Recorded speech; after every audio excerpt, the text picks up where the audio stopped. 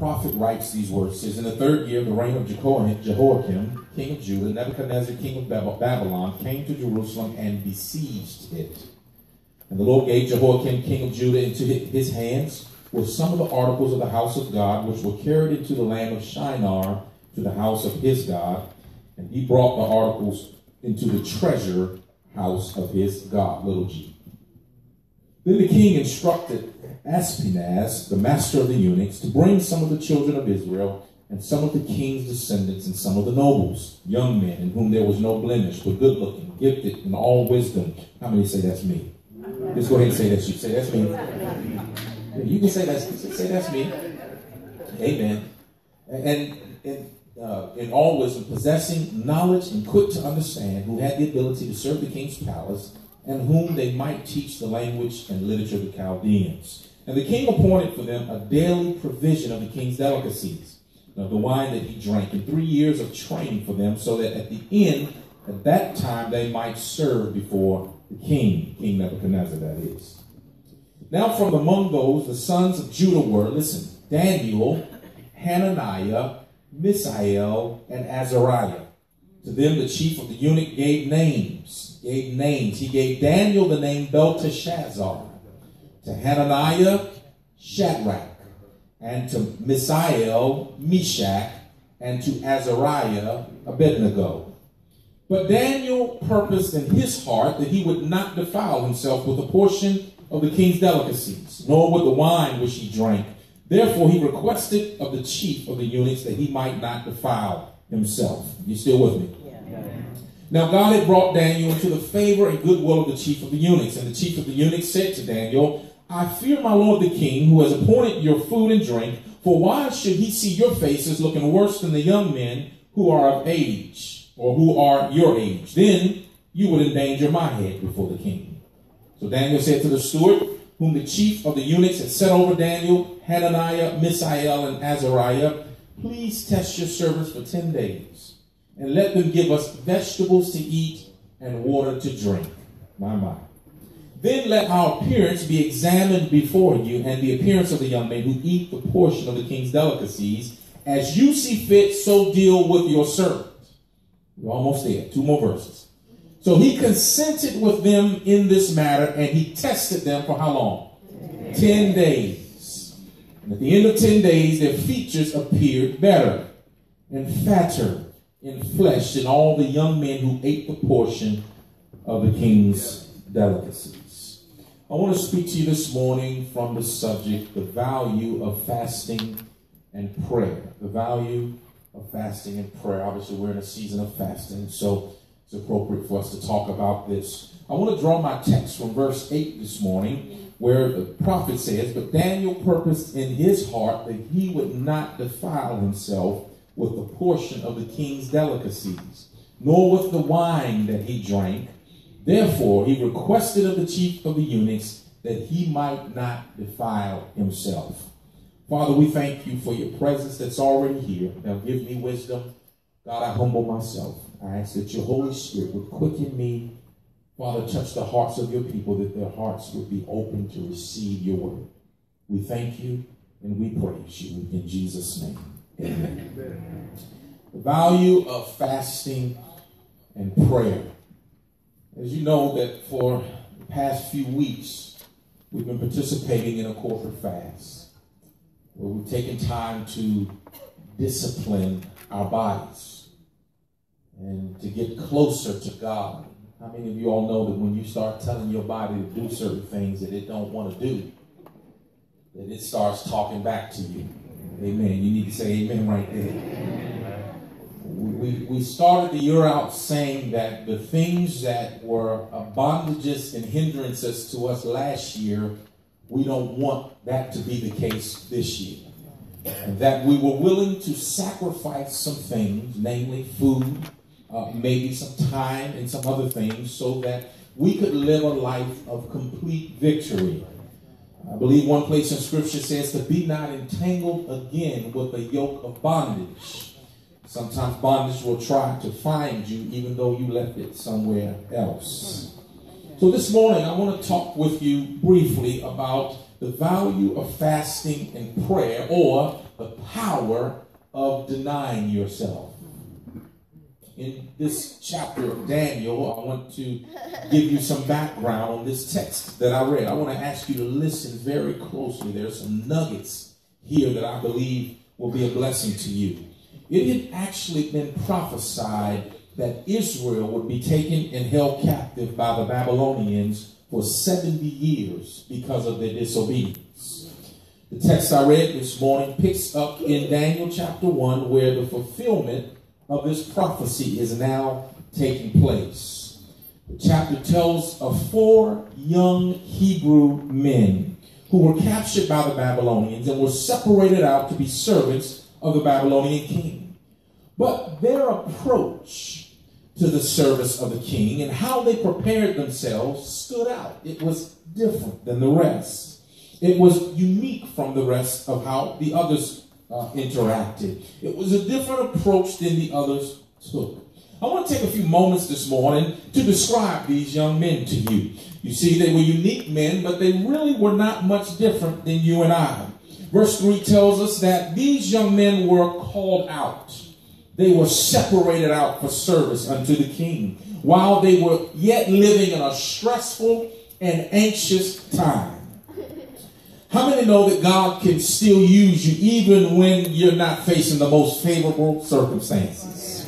Sometimes the times that God uses you the greatest is when things are going the worst for you. I was sharing with some people this morning that God often uses broken people to build broken people. Sometimes we think we have to be perfect and everything's got to be in order for God to effectively use us. But somebody should know this morning that while you may be broken, God can still use you to build other people. It tells us that these young men were called out and separated even though they were living in a time of stress and anxiety. They were called out from among the Hebrew brethren who were also captured, but these 4 were separated for service unto the king. Now, I want you to stick with me here. It reminds me of a verse in 2 Corinthians 6:17 where Paul says to the church of Corinth, he says, "Come out from among them, and be ye separate, saith the Lord, and touch not the unclean thing, and I will receive you." You see, sometimes separating yourself from the patterns of the world takes preparation. Sometimes separating yourself requires you to do some things that are not altogether pleasant. And we'll see in these verses that these young men prepared themselves for this unique time in their lives. In verse 4, the Bible says that the young men in whom there was no blemish, that they were good looking. It says that they were healthy men and good looking men and intelligent men. They were chosen. Amen. Is anybody good looking, healthy, and intelligent? Amen. Come on, man. Y'all can raise your hand. You call yourself ugly or dumb, or God wants you to speak well of yourself. My. Maybe I need to preach another sermon this morning. The Bible says that these were healthy men. They were good-looking men and intelligent men, and that they were chosen for service. But can I tell you that when I read verse 4, I can't help but to think about one word. That one word is the word favor. Amen. They were slaves captured by the Babylonians. They were living in a strange land that they would make their home for the next 70 years. They were in a broken place, a broken state in their lives. But yet it's still in that God favored them right where they are. Can I tell you that anybody that names the name of Christ, I don't care if you're in jail, in the hospital, in the streets, I don't care where you are, that God's favor is resting upon you. Just because of the Spirit of God that's in you. I realize that sometimes as Christians we associate pain and trouble with God having left us. But what I've learned is that even in my pain and my trouble, favor is still following me. Goodness and mercy has still got my back when the devil is trying to chase me down. Favor is following me because of the Spirit of the living God that's inside of me. 1 Peter 2:9 says that you're a chosen generation, a royal priesthood, a holy nation, a peculiar, a different people, that you should be called, show forth the praises, his praises of him who called you out of darkness into his marvelous light. Yeah. We look at verse 5. I'm just giving you a background. I need you to listen closely here. The king appointed, listen, that they should be trained in eating the best food or delicacies, the best wine, and that they would give 3 years of training to prepare them for royal service. They got a 3-year scholarship. All the rest of the guys had to go out in the field. These 4 young men in particular were chosen from the Israelite slaves to serve in the king's courts. Now, their names were Daniel, Hananiah, Mishael, and Azariah. The first thing the Babylonians did was to strip them of their identity. They gave them slave names. You know, the enemy is always trying to strip God's people of their identity. He's always trying to strip us of who God has called us. God has given us each a name, but the enemy is always desiring to give us a slave name, to put us back in bondage, the name that people used to call you when you were walking the streets and when you were living an ungodly life. But God has changed your name. The enemy oftentimes tries to call you by a different name. God calls you justified. The enemy calls you condemned. God calls you free. The enemy says you're bound. God says you're victorious. The enemy calls you a failure and defeated. God calls you the head. The enemy says you're always going to be the tail. God says, I'll see you through the eyes of a winner. The enemy says the only thing you do is mess up. He's always trying to change the identity of God's people. So the king changed their name. He said Daniel will be called Belteshazzar, Hananiah will be called Shadrach, and Mishael will be called Meshach, and Azariah will be called Abednego. Now, why is that significant this morning? Why is that significant? Because these men's original names were names that were given to them by their own nation. Right. There was a nation that God had favored. They got these names as a part of their relationship to the God of Abraham and the God of Isaac and the God of Jacob. But more importantly, their names identified them with their God. It expressed praise unto their God. Listen, if Satan can take your spiritual identity and cause you to see yourself through a lens that he creates for you instead of the lens that God created for you, he can take your identity and he can sure enough take your praise. Yeah. Daniel and Mishael, their name contained a reference to the name El, E-L, which is the Hebrew name for God, and Hananiah and Azariah's name contained a reference to the word Yah, which is Y-A-H, also a Hebrew name for God. So the Babylonians said, I'm stripping everything away that looks like God. They tried to strip them of everything. In the name of Belteshazzar and Abednego, we see allusions to the Babylonian god named Bel and Nebo. He said, I'm taking your God's name off of you and putting my God's name on it. They tried to strip their identity from the God of Israel and replace it with the God of Babylon. Y'all with me? I'm just going to teach for a little bit. So what's significant about that is that Babylon in Scripture often represents the world. It represents worldliness. It represents evil. It represents everything that is opposite of godliness, which tells us that the enemy is always trying to strip us of our appearance and the fragrance that God has placed upon us and replace us with the identity of the gods of this world.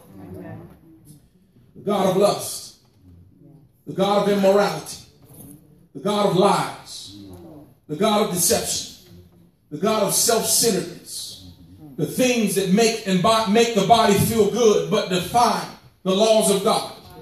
It has grieved me even that the church has in some ways said that we will keep the God of Abraham and Isaac and Jacob on one hand, but we will at the same time capitulate and bow to the God of the world. Somehow the church at times has believed that you can both at the same time serve the God of Israel and the God of this world. We've taken the God of Israel and tried to conform and shape him into something that looks pleasurable to us. But how many know that the Word of God says that he is a God that changes not? He is immutable. He is unchangeable. It doesn't matter what type of way the world tries to conform him. God says, I don't conform to you. You conform unto me. That's why we struggle oftentimes with our tongue and knowing when to speak and when to be quiet. And we struggle with our urges to do wrong things and desires to handle our business the way we want to handle it instead of the way that God wants to handle it. Because the enemy is always trying to strip you of the lordship of Jesus Christ in your life. There's a distinction between him being your God and him being your Lord. You see, a God is somebody that everybody can look to. A God is somebody that's recognized by everyone. Even the demons in hell recognized that Jesus was God. But Lord says to him, it says, I choose to adopt your identity in place of my identity. I choose to put you as the head and the Lord of my life so that your will can be done and not mine. These four young men, they see what is happening and they choose not to indulge in the pleasures of the king's food. Then we see what happens in verses 8, where Daniel says, where I drew my text, Daniel said, I purposed in my heart that I would not defile myself. I won't partake with the portion of the king's delicacies, nor with the wine that he drank. Therefore he requested the chief of the eunuchs that he might not defile himself. I wonder if there's any more people in the church today who would say, I choose not to indulge. I choose not to defile myself with the cares and the things of this world. I choose not to be a part of what people are saying is just the way life is, but I choose to live holy. You know what I've learned about this age that we're living in is that this age we're living in is a religious age and a spiritual age, but it's not too much of a holy age. There's a difference between being religious and going to church and recognizing and acknowledging God and saying that I'm a holy person, a person that lives the way God has called me to live. Holiness says at its very root that who I am is no longer important, but who God is what matters. We can be religious and try to introduce ourselves into religiosity and say, well, this is just who I am, and realize that we're missing holiness. That's right. Holiness says that I realize I'm not perfect, but I'm striving for God to do something in me. Daniel said, I'm going on a fast to ensure that while I live in Babylon, that I never conform to Babylon. While I live in this place, you can take my human name, but you can't strip the identity of God from me. What Daniel knew is that he could not do that just by willing himself into it. But it took some self-denial where he had to bring the flesh under subjection to say, I may be in Babylon, but I'll never let Babylon get in me. He saw that they were in bondage. And he saw they were trying to strip his identity. And he knew that the only way to retain any semblance of his connection with the God of Israel was to be different. He had to use a different approach. He said, I'm going to fast. And I'm going to pray. Friends, can I tell you that today that we're living in a foreign land? Just like the Israelite young men were living. We're living in a world that does not care for the things of God, and will in fact inundate you with the things that are of the world and that are unholy. And because we are fleshly beings, hear me on this, please hear me this, and because we are fleshly beings, we have the natural tendency to shy away from anything that looks like God in order to become formed and shaped into what looks like the world. How many know that you have a natural tendency to be selfish? You have a natural tendency to lie. You have I know you may not like that, but it's the truth. Nobody has to teach you how to sin. We all were born with a PhD in sin. We all had a tendency when we came out our mother's womb to do wrong instead of doing right. We all have got that tendency. And Daniel knew that unless I bring my flesh under subjection, the tendencies of this flesh will take over. See, when you're in Babylon, you begin to look at what Babylon looks like. And after a while, Babylon begins to look good to you. And some of the things that you know to be unholy begins to look holy all of a sudden. Can I tell you there's some things that even church folk have made themselves believe is holy when in fact it is Babylon.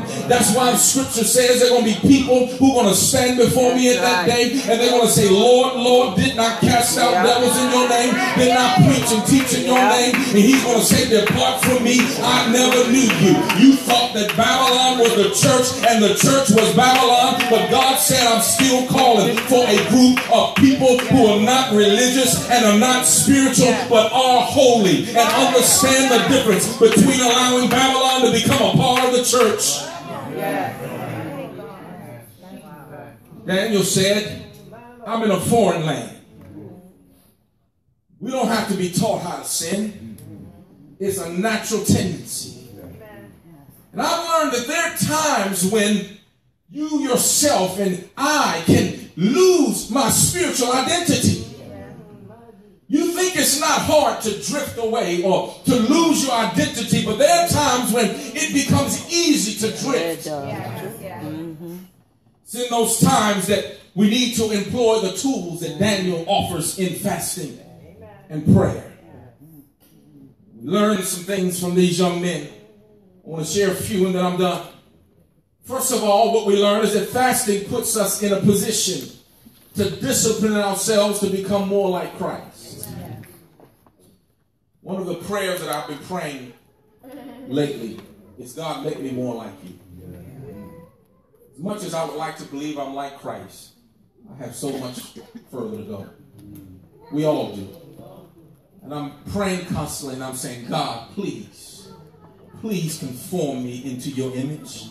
Luke 9:23, the writer says, then he said to them all, if anyone desires to come after me, let him deny himself and take up his cross. And then he puts an operative word there, daily, every single day, and follow me. How many of you all know this is a daily walk? Every morning that you get up, you got a purpose in your heart that you're going to live for God today. Somebody might have said or done something to you yesterday. You feel like getting up today and responding, but you got to bring your flesh under subjection today. I never take for granted when I wake up that I'm going to walk through my day and be super holy, but I pray at the beginning of my day, God, I don't know what I might face today. I don't know what I might see today. I don't know what some crazy idiot might say to me today, but I pray that you will give me the grace to live holy and to walk according to your perfect will. It's a daily walk. It's nothing that you do once and for all and then it's settled and it's finished. I know people will tell you that you give your heart to Christ and then after that you don't have to worry about it. But it's a day-to-day thing. And can I tell you and be honest with you for a moment? The fact is some days are better than others. Some days I don't get it the way I need to get it. And some days I have to go in my office at my job and close my door and sit at my desk and say, God, forgive me for flying off the handle like that. I should have been a little more patient than that. And that's when I pray and say, God, I need you to take me to the next step. Minute by minute. Moment by moment. It's a daily walk. The writer says, deny yourself and take up your cross every single day.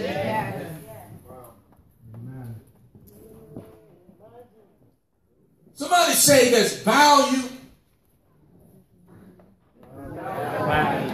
in self-denial.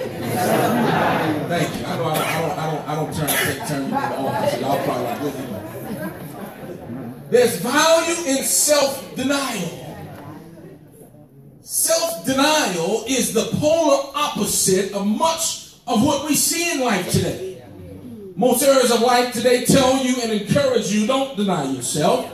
In most cases, society teaches you, go ahead, pleasure yourself, do what makes you happy. You don't have to please anyone but yourself. In fact, society has gone so far as to teach us, first find what makes you happy, and then you conform right and wrong around that. Somebody ought to say amen to that. Can I tell you that when God created the world and Jesus walked this earth, that he did draw a box. There is a such thing as black and white in terms of right and wrong. He did draw a box and say, now I want you to be creative, but you cannot paint outside this box as it relates to how you live. Some people would tell you that you decide what makes you happy, and then you paint the lines around that. But I came to tell the church today that Jesus is the same today, yesterday, and forever. And what was wrong then is wrong now.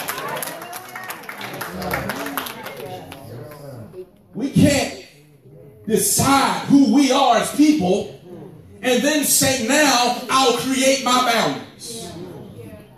The boundaries were put in place for us. And God says, live within those boundaries. And I will make you abound in what I've given you. The world teaches us, don't deny yourself anything. Gratify yourself. If you want it, get it. If it feels good, do it. If you want to say it, say it. And I know I'm saying this morning, but it's a burden of mine, and God forbid, and you preachers in the house hear me today, God forbid that we ever preach a gospel that gives people permission to do what's outside of the box. We need to tell people that none of us are perfect and that we all were sinners on our way to hell. But when we give our hearts to Jesus Christ, behold, if any man is in Christ, he's a new creation. Old things are passed away and all things have become new. There's not anything new. There's something wrong. If nothing has changed, there's something wrong. We have got to be people who live holy.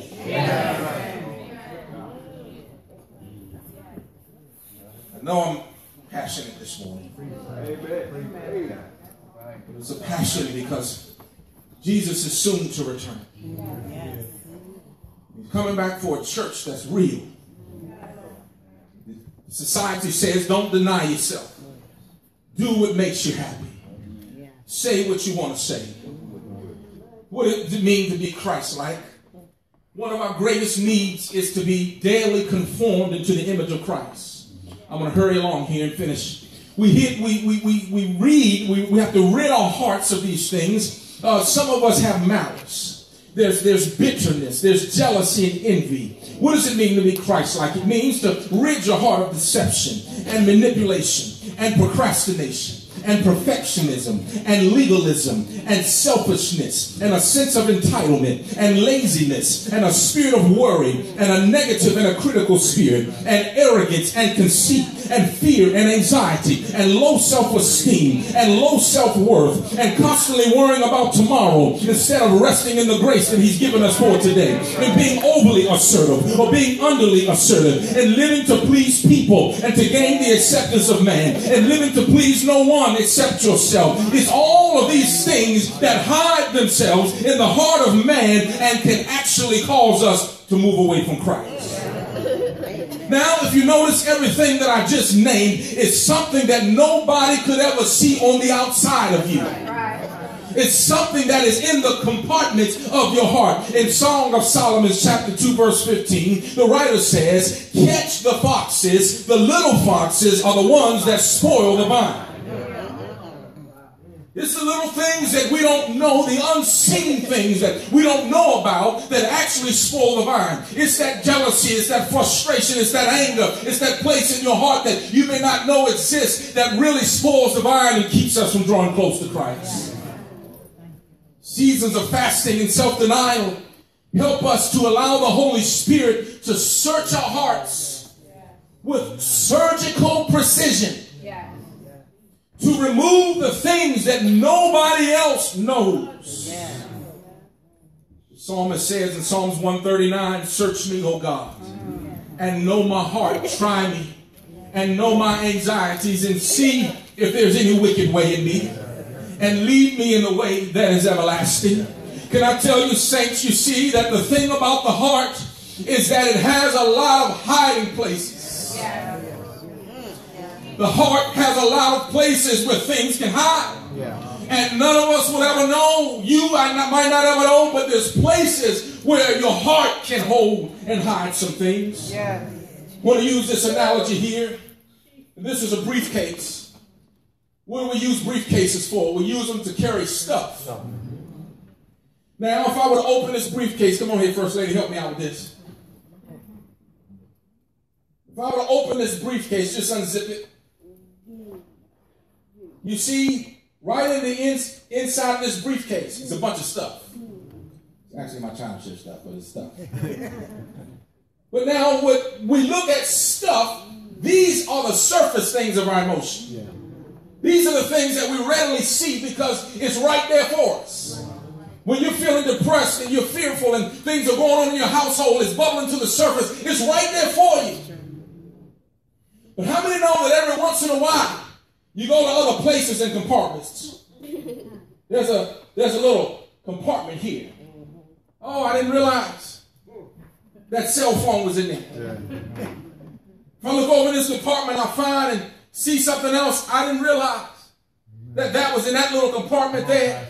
I didn't realize that there was a place behind here with a little compartment, a pocket, that something could fit. I didn't realize that on the outside of this, there was a pocket there.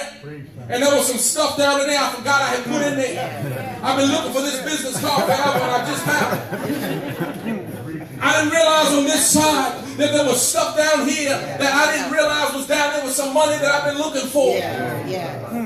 There's compartments that are there. Can I tell you that fasting, thank you, fasting, the purpose of fasting is not to show you what's readily visible in your heart. It's to help you search the compartments.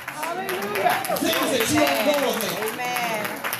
The writer of Jeremiah says that the heart is desperately wicked. It's deceitful above all things. Who can know it? The Jeremiah said there are things and compartments in your heart that you would never know exist. Sometimes we don't fast and we don't pray. So what God does is he allows life to happen to expose the compartments. You didn't know that you were still hurt by what sister said, so-and-so said, or brother so-and-so said. But then something happens to bring it to the surface. God exposes that compartment. Sometimes as Christians we think that we have some kind of monopoly on holiness and salvation, and we think that we got everything together. But can I tell you that 100% of every person sitting here has got a compartment somewhere in their heart where something is there that you don't realize is there, and it is causing you to live the way you're living, and it's coming out in ways and you have no clue why.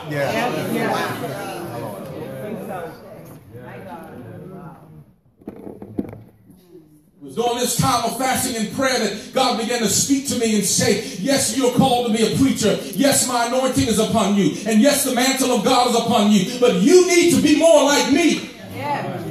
Thought that I was doing okay. I'm nice. I give people a kind word. I don't want to return evil for evil. I think I'm doing good. God said there's some little things in you that you don't know are there that are existing, and I need to expose those things. It's those things that can keep you separated from me as quick as any outward thing.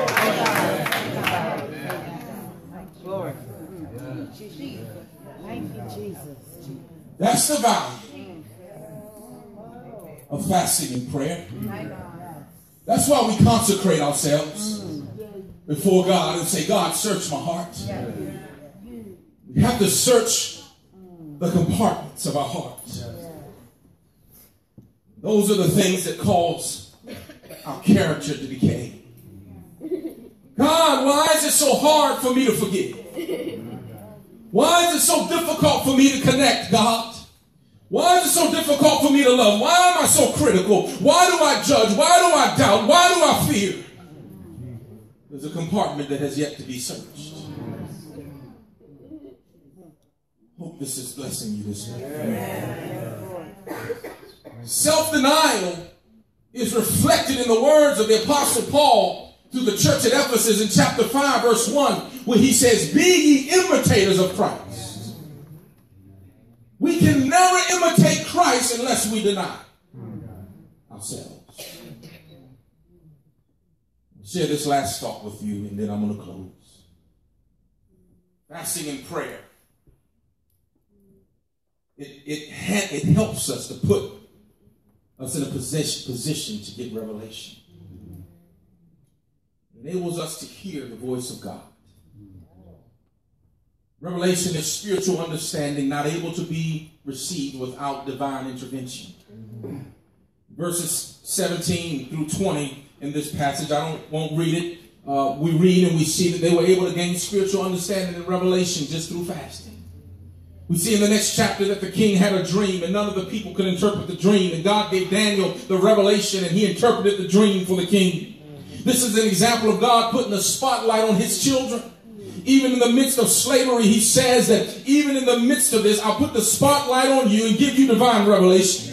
We need God's revelation in order to be effective day to day. Some of us live our lives based off of good ideas and based off of what somebody else has said to us and what makes sense in somebody else's life. Can I tell you that what makes sense for somebody else may make no earthly sense for you? What's common sense for somebody else may make no good common sense for you. God has called us all to different places, and we've got to get a revelation of what he's saying to us in our own individual lives. God hadn't given some preacher revelation about me, I'd be sitting somewhere wearing the label that I can't learn.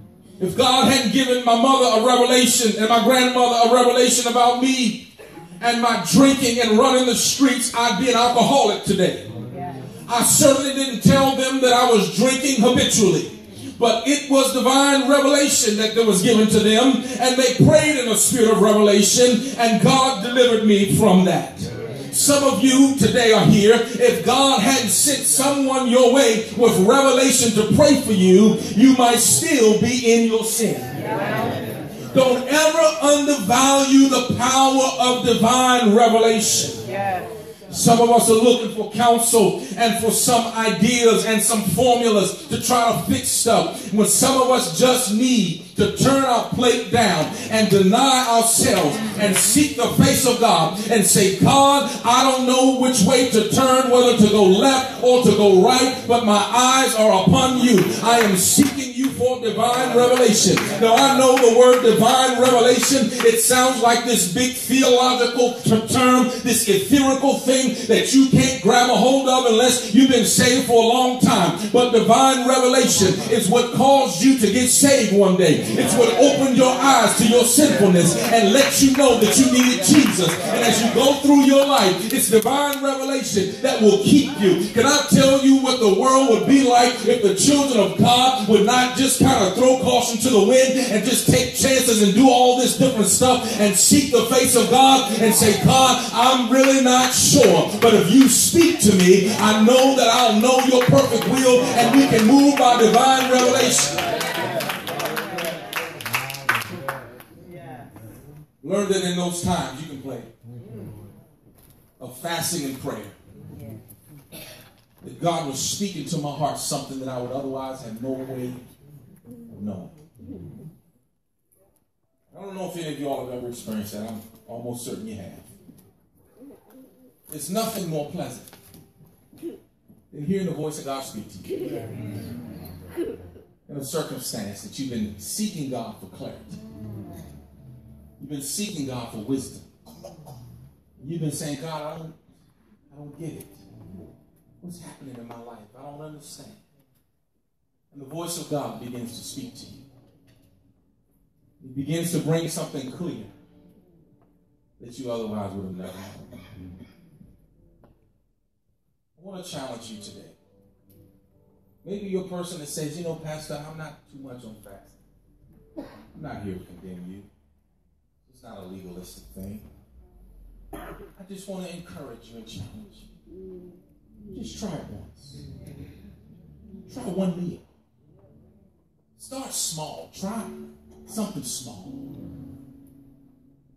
By doing that, you're saying to God, Lord, for this season, maybe this season is 2 hours, whatever it is, I want to touch heaven. I want heaven to touch me. And I want to experience you in a way that I can't experience unless I turn my heart towards you. We're in the last leg of our fast. Y'all can say amen. Hallelujah.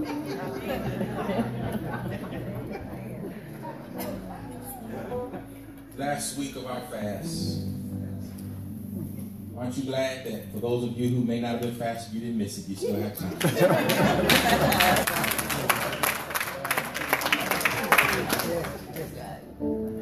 I know I'm a professional interviewer by trade.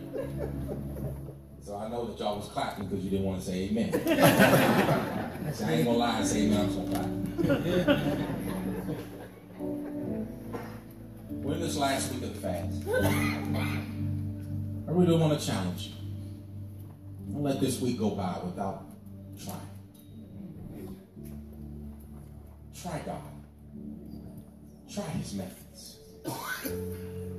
You may not see an immediate transformation, but I will assure you, when you use God's equations, things in the heavens will begin to move. You won't see it with your physical eyes, but God will begin to move things. I encourage you to join with us. We're going to be here Friday night for our last corporate prayer for the fast. Come out and be with us. We pray for 1 hour. We come together.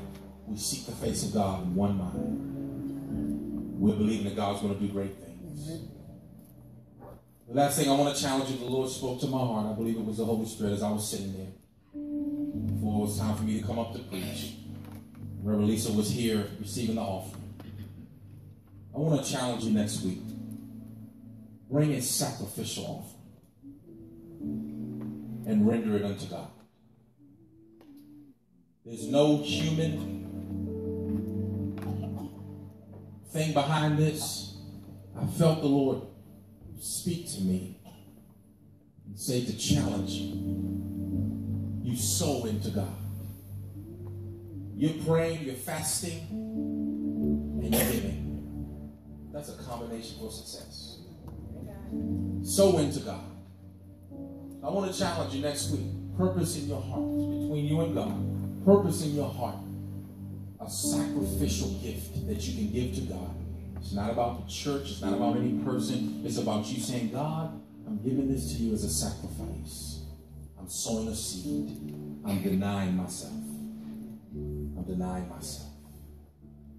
Just stand to your feet this morning.